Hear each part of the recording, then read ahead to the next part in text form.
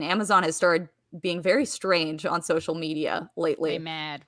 There's something is going on. And actually there was reporting today that came out that showed that this is actually coming from the top. It's Jeff Bezos who was saying that he wanted Amazon to be more aggressive in pushing back against sort of the claims that it's bad to work at Amazon, which is a very interesting strategy that has gone incredibly poorly for them. Oh yeah, like the one about workers pissing in bottles, where they were like, "Oh, no one would work there. No one would be willing to work here if we made them do that." But like, it's already been documented by reporters, and not like crazy socialist reporters, like normal ones.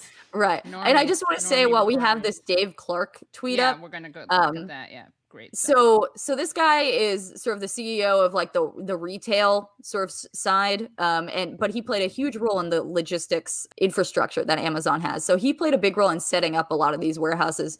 And actually, his nickname, he has said this before in years past, he got the nickname of the Sniper because he would hide in warehouses and try to catch people who were slacking to fire them. So this guy sucks. Like, he really sucks. He's not Jeff Bezos, but he is like, if anybody has responsibility for the working conditions in these warehouses, he is one of those people. And so it's very interesting that he felt sort of that he was okay to start making claims about Amazon being a good place to work, which is what this tweet did.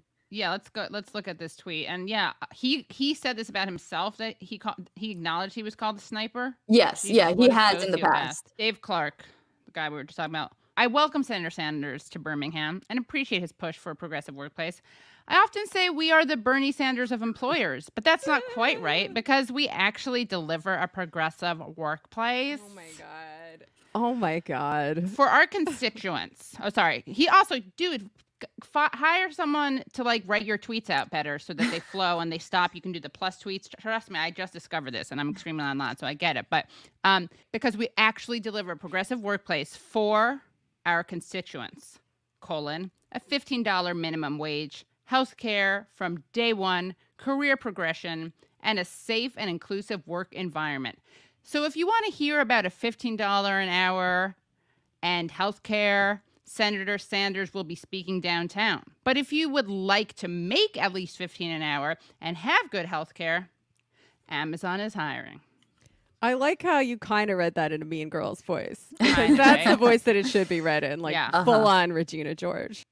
First of all, the $15 minimum wage thing there was literally an act, right? Called like the Bezos Act. The Stop Bezos Act. Stop Bezos Sanders. Act. Yeah. Sanders like really agitates these people. Yeah. There's a reason this meltdown started happening when Sanders said he was going to go to Alabama to support the union. Like, you can say what you will about Sanders or whatever, but the truth is, in the response from the corporations, which is they start losing it when he makes a move like this. Yep.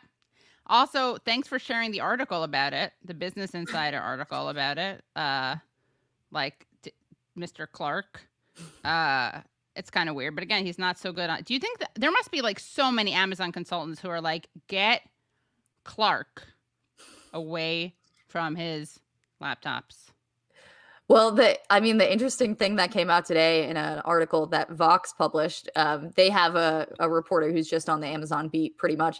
And it turns out that actually the tweets that I'm sure we'll get to that were sent from Amazon News, which is the company's sort of PR arm, were seen as so outside the bounds of what's normal that the software engineers at Amazon started flagging it and assuming that maybe someone had gotten access to the account who wasn't authorized to do it. Because this was just, the actual sort of team that understood how this works. Were like, this is so insane that these tweets are being made and posted by executives and by the company. That's something maybe we got hacked or something.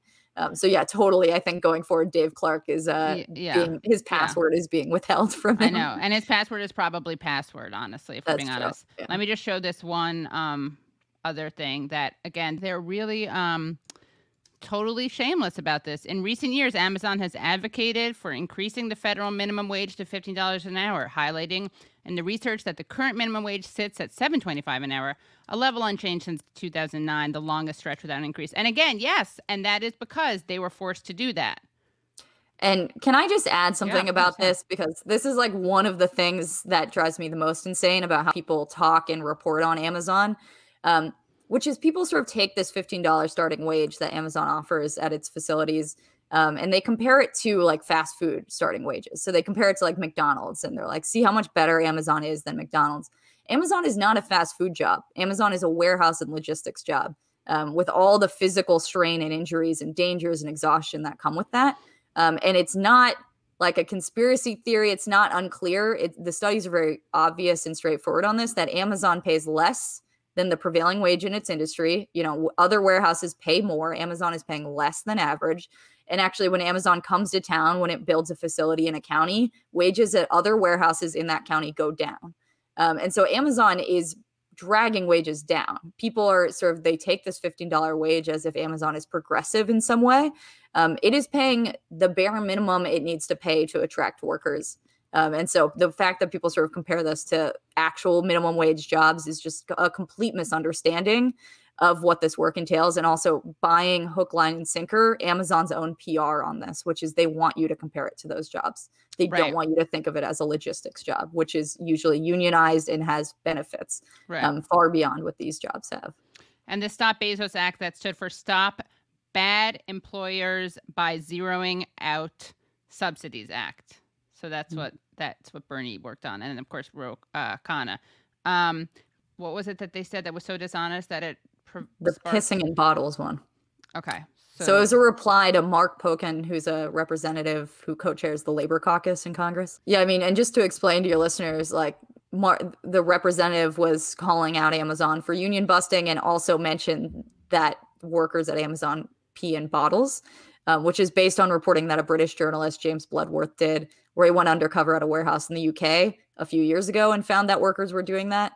And so that's sort of where it's famously known. But Amazon responded to Mark directly on Twitter and said, you don't really believe the pissing in bottles thing, right? Amazon management knows its workers urinate in bottles and even defecate in bags in order to save time. Internal company documents leaked to me reveal. We have it from multiple sources. I don't remember the blog, but it was like this old guy who was actually defending working at Amazon, although, you know, maybe he was actually some other guy with an agenda, but I don't think so.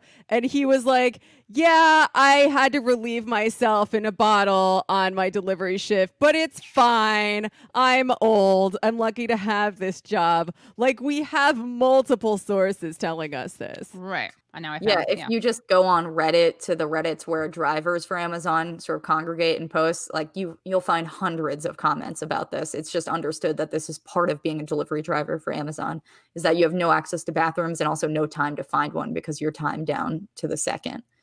And so, yes, it was very strange that Amazon sort of dared journalists to find proof of this, because you don't have to even be a journalist to find proof of this. Right.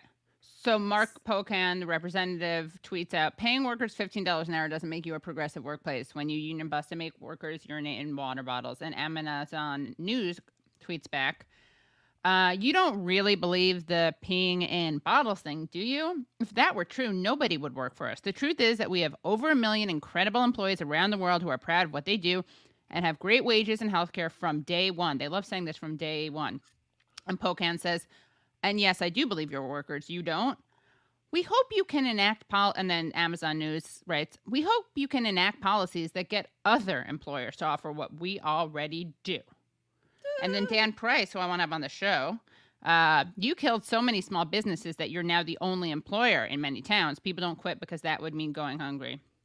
True. Uh-oh. Then they go after Warren. So Warren wrote, I didn't write the loopholes you exploit, Amazon. Your armies of lawyers and lobbyists did, but you bet I'll fight to make you pay your fair share, and fight your union busting, and fight to break up big tech so you're not powerful enough to heckle senators with snotty tweets. Guys, this is how much I hate Amazon. They're making me like Elizabeth Warren. So, I know. I was about to say. I know. And yet she persisted. This is extraordinary and revealing.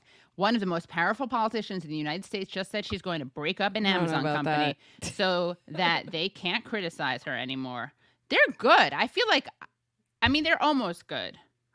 They're trying to do like that sassy Twitter clapback thing, But it doesn't work when you're punching down like that. Which you I mean, always are. Which just 'cause you're Amazon. yeah, Amazon Right. is never not punching down. Right. Right. It's like Darth Vader cannot Yeah. do a clapback. Like that doesn't make any Right. sense. Exactly. Yeah. And they're trying to make it look like they're punching up by calling her one of the most powerful politicians in the United States. But spoiler alert, she's not.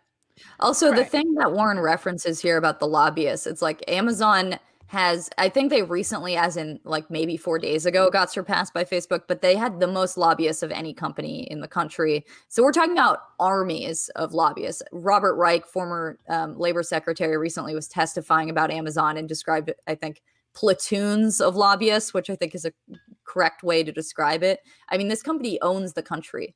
The more you sort of know about how this company works at the county level, about how decisions are made and how tax subsidies are granted, it's like politicians serve at the behest of Amazon here. So, I mean, Warren is completely correct that like they are writing these laws and they're in charge of, you know, what does and doesn't happen. So it just makes no sense for Amazon to accuse anyone of being more powerful than them. It's just simply not accurate anymore. Yeah. Maybe 20 years ago, they were just a book company, but that is just like Right. way Oh my out God, of I date. forgot that.